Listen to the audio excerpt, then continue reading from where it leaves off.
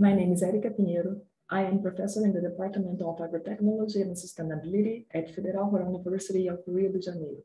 I will present the study aerobic digestion performance in removing coliforms and nettles from swine wastewater. Brazil is the fourth largest swine producer. The pig production is concentrated in the southern region of the country, especially in the state of Santa Catarina, with the largest number of animals. Swine production generates a large volume of wastewater, about 20.4 million tons per year, with a large presence of pathogenic microorganisms and metals. Swine, an aerobic digestion process is widespread in temperate climate countries due to its high efficiency in solid stabilization. However, for tropical conditions, tropical countries, it's necessary more studies. Aerobic digestion is a biological process where the waste is subject to aeration for a certain period of time until the complete stabilization of organic material and oxidation of microbial material. Two fractions are generated: the stabilized solid fraction, which can be used as soil fertilizer or substrate; the clarified liquid fraction, which can be used in irrigation or be disposal in the water body.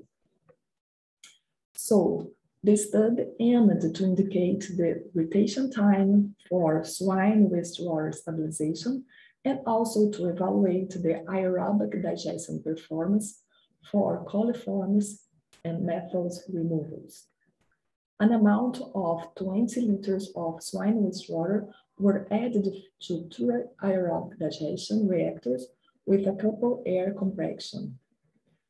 Those are the aerobic reactors. The aerobic digestion was considered completely when the organic compounds reached stabilization. The stabilization was evaluated by the volatile solids and total solids ratio.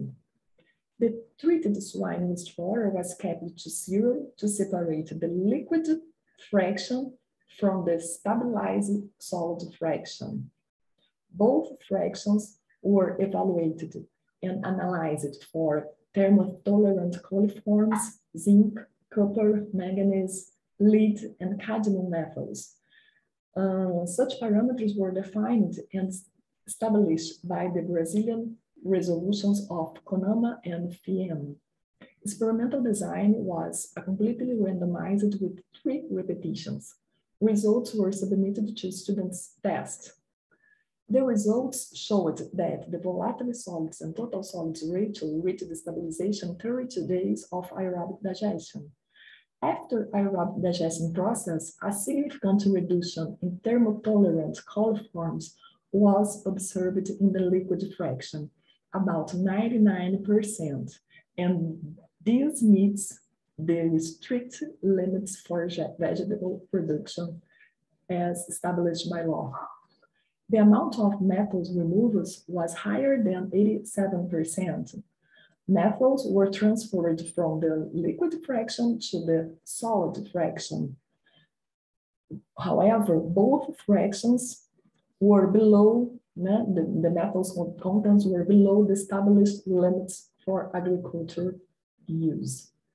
Aerobic digestion process proved to be efficient for swine wastewater stabilization and coliforms and metals removals.